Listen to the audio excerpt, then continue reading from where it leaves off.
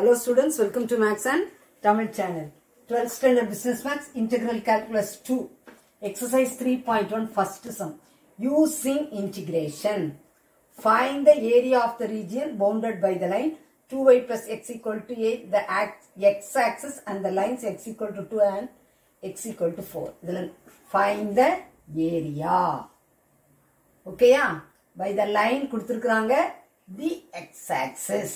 நல்லா கவனிக்கணும். அப்ப ஏரியா, அப்ப ஏரியாக்கு நமக்கு என்ன தெரியணும்? Formula. Area equal to integration a to b y dx. ஓகேயா? லிமிட்ஸ் அது 2 to 4. 2 to 4. y.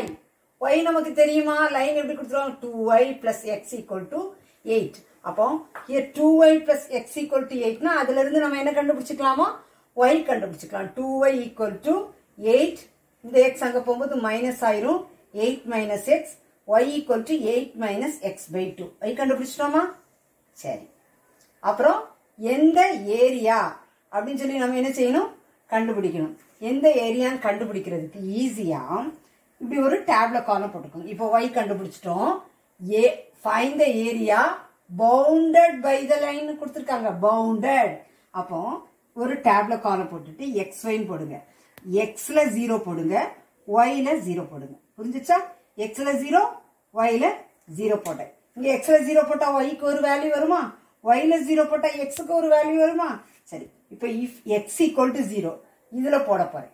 அப்ப y equal to 8 minus 0 by 2. That is y equal to 8 by 2. y equal to 2 4s are 8. y equal to 4. x equal to 0 போட்டா y என்ன வந்துச்சு? 4 வந்துச்சு. அடுத்தது y ல 0 போடணும். இதுதான் y, இந்த y ல என்ன போடுறேன்? 0. அப்ப 0 equal to 8 minus x by 2. அப்ப 2 into 0, 0. அப்போ 8 minus x. ஓகேயா? 8 minus x. 8, இது 8 minus x. 8 minus x equal to 0. இது 0 ஆயிட்டு. அப்ப x equal to 8. இப்ப எப்படி ஆயிரும்? 8 equal to x ஆயிரும். அப்ப x equal to 8. அப்ப y 0 போடும்போது x ஆயிட்டு 8 கிடைச்சிச்சு. அப்ப பாயிண்ட்ஸ் நமக்கு எப்படிமா கிடைக்குது? 0, 4, 0, 4, 8, 0. தெளிவா புரிஞ்சுச்சா? அப்ப 0, 4 கிராஃப்ல உங்களுக்கு தெரியும். இது x ஆக்சிஸ், இது y ஆக்சிஸ். இது 0, 4 இந்த இடம். 8, 0 இந்த இடம். இதை நம்ம ரஃபாவே போட்டுக்கலாம். அப்போ ஒரு இந்த லைன் வரைஞ்சாச்சு. வரைஞ்சதுக்கு அப்புறம் bounded by the line x axis and the lines x equal to 2 and x equal to 4. அப்ப x equal to 2 இங்க இருக்குன்னு வெச்சுக்கோங்க. x equal to 4 இங்க இருக்குன்னு வெச்சுக்கோங்க. அப்ப இத தான் நமக்கு என்ன செய்றாங்க? கேக்குறாங்க. தெளிவாயிச்சா? சரி. இப்போ இது வரைக்கும் நமக்கு புரிஞ்சிச்சு. இனிமே நம்ம என்ன செய்யணும்?